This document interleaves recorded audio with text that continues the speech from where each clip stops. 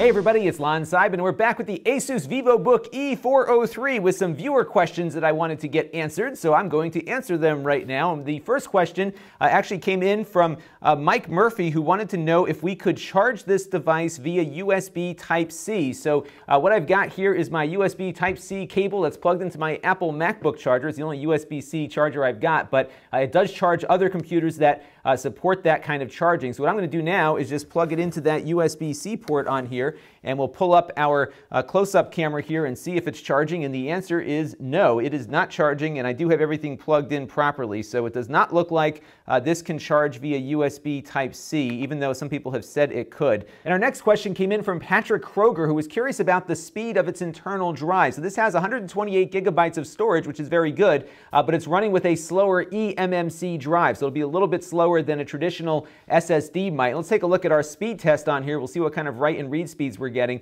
We're getting writes anywhere from like 50 to 60 to 90 megabytes per second. We're running on the higher side of my testing now, and read speeds around 130 to 150 megabytes per second. So this puts it kind of where I would expect a traditional spinning drive to be, but you do have the solid state drives that have a little bit more durability, but it's not going to be as fast as a traditional solid state drive. So eMMC storage is a little bit slower, but it's also a lot more affordable for the manufacturers, which keeps the price down. So again, those are the calculations these manufacturers make when they're trying to hit a certain price point. So at $399, this is kind of the performance you'll get out of that drive there, but still a pretty decent computer. Our last question came in from a very frequent viewer, Chris Wheeler, and he was curious as to whether or not you could upgrade the RAM or storage on it. The answer is no. Both of those things are soldered onto the motherboard here. Again, that's another way to reduce cost because they don't have to have as much labor to put all the stuff together when they're building it. So you're locked in with that 4 gigabytes of RAM and 128 gigabytes of storage. That's going to do it for our